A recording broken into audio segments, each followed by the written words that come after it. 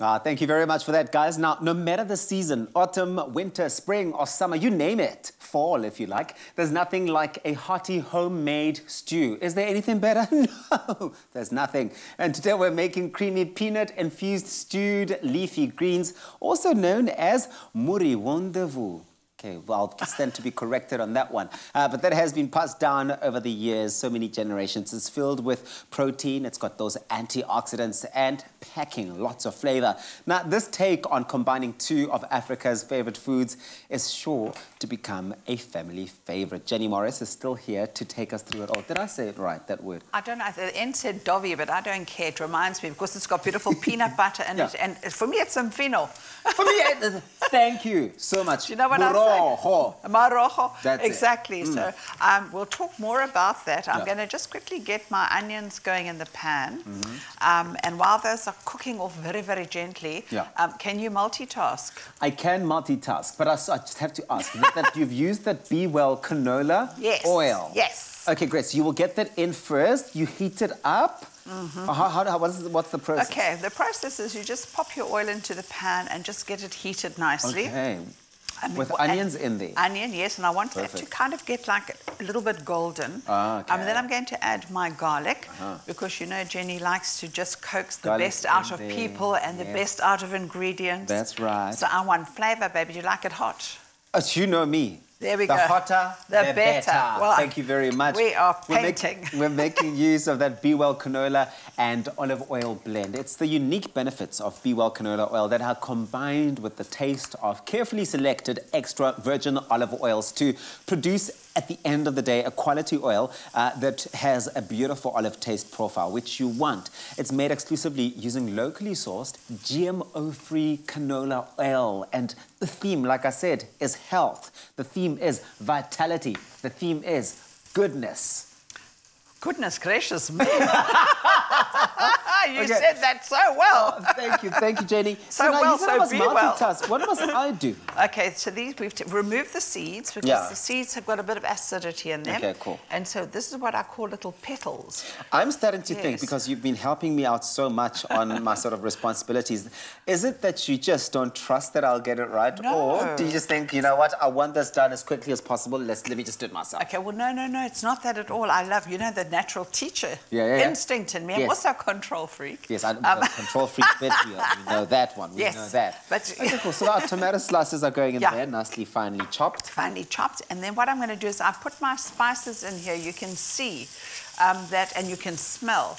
And before I add anything that's going to be wet, I want to release. Okay. And then we're going to use some kale today, but you could use beetroot tops. Don't throw away the beetroot tops. People and the do, stems. right? No. It's a amazing. waste. It's a waste. Absolutely. And what I do with this is when you use your kale, here's a little tip. You bruise it, because then you release all of the green stuff. Sometimes people find kale to be a little bit bitter. It's a very, very healthy leafy veg. And you can just massage it with a little bit of salt. A deep tissue massage. That's it. And then you release to get rid of that chlorophyll, then just give it a nice rinse. Great. And then I like to use kale and some Swiss chard together because I love the stems. The stems have got beautiful fibre. When they come together, that fibre, I like that, yes. But my best is pumpkin tops. Can you use pumpkin tops? Yes, I grew up in Natal, KwaZulu. Yeah? Yes, pumpkin tops. But, and you know, there's also, once again, just a very easy way to do it because a little... The younger the better. You know what they say, the younger the better. Do they really say that? Oh, darling, yes, about vegetables. And it's got those little thorny things on them, so you just have to, and the strings, you just take the strings off the stems and off the leaves and wash her and chop her and fug up. Delicious. Hey, bang me, faga. Can I get a hell yeah?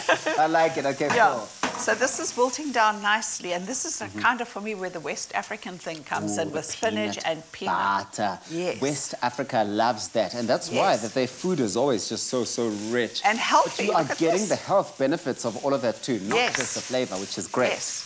And a tiny, you could use stock with this, your vegetable stock, you could use a bit of chicken stock. I just want to first just break it. So you would gently go in with your water, you would introduce your water as you go along, just to make sure that you retain that moisture. Exactly. Don't get excited and throw the whole thing in. Don't work for me. No.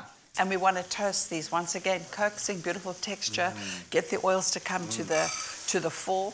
Very, you really very are healthy. taking us on a trip here, Jenny. Oh, you're not even realizing it, and you haven't even asked for a visa. I mean, this is insane. I don't need one, baby. We're in our Clearly kitchen. not, clearly not. Look at this. It's such an inspiring recipe, and I love the fact that it can be both flavoursome as well as healthy, all in one.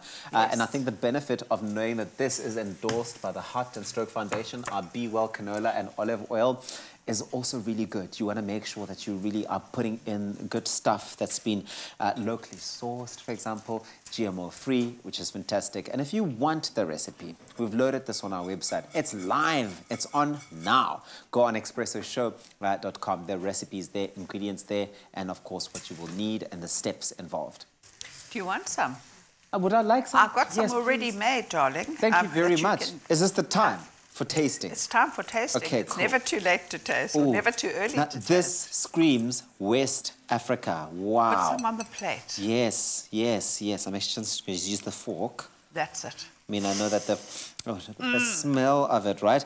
Well, listen, if you missed any of the steps involved in putting all of this together, and it smells so good, check this out.